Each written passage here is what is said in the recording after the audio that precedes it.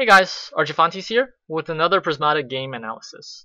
And today I bring you two similar games where my opponent goes for a Scorchilla rush into Tia Thurnax. And in both of the games I'm able to fend off the rush with a strong defensive unit and eventually stabilize and win the game. So in the first game, I actually opt to go for high econ with the third engineer. There isn't too much going on in this set except for Scorchilla and Tia Thurnax. Both Tatsu Nullifier and Plasma Fire are much better in high econ situations. If you rush them, they're pretty fragile and are easily defended. And in the case of Scorchilla, I'm pretty confident that I'll be able to defend with Shredder. Shredder costs the same as a wall for 1 more health and the option of attacking. The drawback is that it doesn't have prompt and it has frontline. Both of the drawbacks aren't that relevant in the case of Scorchilla. And of course my opponent goes for the early rush. So I go for the classic Scorchilla counter, which is to just get 4 engineers and a wall. This way, when my opponent attacks for 6 damage, I have exactly enough. And rather than going 3 drones here, I actually go for a conduit. And this is because I want to be able to threaten my own Scorchilla and Tia Thurnax against my opponent, who doesn't have blue and will have a hard time defending it. Additionally, if my opponent does go for Tia Thurnax, I'll be able to defend with force fields. And he actually does set himself up to get Tia Thurnax next turn. I actually don't care that much, so I actually go for Animus. The Shredder here is of course preemptive, but the Animus here lets me threaten double Scorchilla on the following turn, which will be very hard for my opponent to defend. My opponent, seeing this of course, does go for the Tia Thurnax. But as we see here, I actually have enough defense just from the Shredder and engineers I bought. This puts me in a comfortable position where I am able to kind of set up my defense for the following turns and get stuff like non-prompt Shredders. And I briefly consider getting Rhinos to do a bit of damage, but finally settle on just spamming engineers because of the fact that his Scorchillas will be attacking on the turn following this one. And here I play around with the idea of getting a Tia Thurnax. I would be able to do it, but I'm a little bit concerned that I would have a hard time defending the third Tia Thurnax swing. So I kind of put off a little bit and just go ahead and defend with a wall, force field, and Rhino. Some very basic units. So finally, after his Scorchillas have already swung, I actually do decide to go for a Tia Thurnax. This is because my opponent will have a very difficult time defending. He only has access to force fields and rhinos at this point, since he will not have enough time to get a Blast Forge. And also, I'm pretty confident that I'm able to defend both the Tia Thurnax and the following Scorchilla swing. My opponent opts to leave back the Tia Thurnax for 1 turn, just to soak 3 damage, and that's pretty reasonable. He would have had to force field 2 more times if he didn't do this.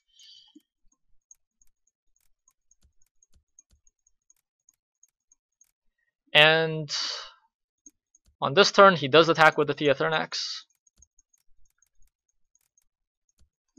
And here, his Scorchillas are actually going to swing. So I was looking at attacking with the Tia Thurnax, but I realized I would have to get a force field and leave 2 drones back. So I actually opt to just block with Tia Thurnax here. This does mean I lose both of my walls, but once his Scorchillas swing, he's actually only threatening 4 damage. So I'm not actually very concerned about losing both of the walls, since I'll be able to replace them. And indeed, I'm able to block pretty easily just by buying the wall here. And of course I attack with the Tia Thurnax. So in this position, my opponent actually spent all of his drones and force fields to hold off the Tia Thurnax. And my Tia Thurnax was successfully defended, but in this sort of situation where my opponent has no drones left to advance his defense or his attack, and in a situation where I'm still able to defend pretty easily, you'll see that I'm just able to eventually whittle my opponent down and fend off all of his Scorchilla swings. And once again, Shredder is showing its worth in the Scorchilla matchup. And I kind of just slowly spam Tarsiers until my opponent runs out of defense. At this point, it's pretty much impossible for my opponent to win. So that's game 1. In the second game, the setup is actually very similar to the first game. The big difference, of course, is the defensive units. In this case, we have Polywall, which actually has the same gold efficiency as normal wall. However, it's very tech efficient. For one Blast Forge, you can just buy a Polywall every turn. Aegis is kind of the exact opposite of that. It's very gold efficient. However, it's very expensive in terms of tech. I'm able to kind of take advantage of the fact that green is stockpiled by buying some early conduits, and the Aegis will play a major role in my defense later on in the game. So in this game, I'm actually player 2, which means I get the first conduit. But rather than going for the traditional Scorchilla rush by buying Animus, I decide to go Auric Impulse. And this is because I'm a little afraid my opponent will be able to just fend off my Scorchillas really easily with Aegises and Polywalls, and I'd be stuck with an inferior economy. So instead, the Auric Impulse lets me save my gold for a turn and commit to tech decisions one turn later. My opponent, on the other hand, just commits to the early Animus and a second conduit. This threatens an immediate Tia Thurnax, which I will not be able to defend unless I get a Blast Forge, so it actually kind of forces me into getting a Blast Forge here. I also get an Animus, however, because if he doesn't go Tia Thurnax, I need to be able to mount some sort of pressure to counter his Scorchillas. And as we see here, he does go for Scorchillas. I'm able to defend with just a wall and a force field, and I actually have enough gold to double Tarsier. This is very important in the Scorchilla games because provided you're able to defend the Scorchillas every turn without having to force field too much, Tarsiers are actually way more damage efficient. Scorchillas average to 1 damage a turn because it attacks for 3 every 3 turns. So they're not very efficient units. However, their benefit is the massive amounts of burst damage. So if you're not able to defend the burst damage, Scorchilla will overwhelm you. But in this case, with Aegis and Polywall in the sets, whereas normally I'd be struggling to put together a reasonable defense, I'm actually pretty comfortable just spamming Tarsiers on the off turns, because on the turns I do need to get defense, I'm able to immediately get Aegises and Polywalls. Seeing this, of course, my opponent does go for the Tia Thurnax. I actually made a pretty crucial miscalculation here by going for the 5th Tarsier. As we see, just going Aegis Polywall Force Field is not enough to defend against his next damage. If I were to get 2 Engineers here instead of the 5th Tarsier, I would have been able to defend very effortlessly. This miscalculation actually makes the game much closer than it needed to be, and I'm forced to go for 4 Force Fields instead of the Aegis. And again, because of that miscalculation, now I don't have enough resources to go Aegis Polywall every single turn. So I get put in a pretty uncomfortable position where I'm forced to force field way more than I like to. And his Tia Thurnax finally runs out, but his Scorchillas are actually synchronized to attack on the same turn. He opted to leave the Scorchilla back on the final swing of the Tia Thurnax, because this way he can defend my 5 Tarsiers by soaking on the Scorchilla.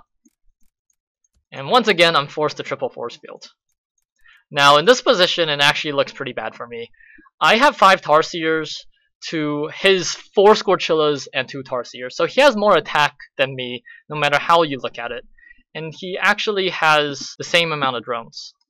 However, because the Scorchillas attack every 3 turns, I actually have plenty of leeway to buy other stuff on my off turns, whereas my opponent is forced to buy an Aegis every single turn to block the Tarsiers.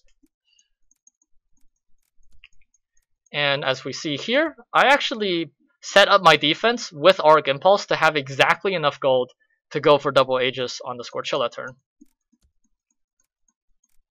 And actually, the Auric Impulse is a pretty vital part of my strategy. Without it, I would have only had 11 gold, but with it, I'm able to get 2 Aegises. So, seeing this, my opponent is actually able to somewhat take advantage of my defense, forcing me to absorb 1 by not attacking with the Scorchilla. And he once again goes Aegis every single turn. Because he only has 5 drones, he actually took an off turn to get an Auric Impulse, so that he would have 6 gold every turn in order to be able to afford Aegis. And the game kind of just goes on like this for quite a few turns. My opponent going Auric Impulse Aegis, and me just buying Aegises on the turns I need them.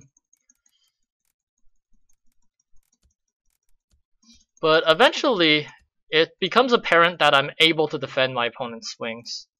And my opponent actually runs very low on Aegises.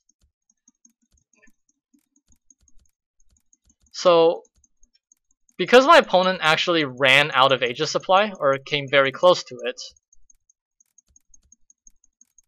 eventually he is unable to defend.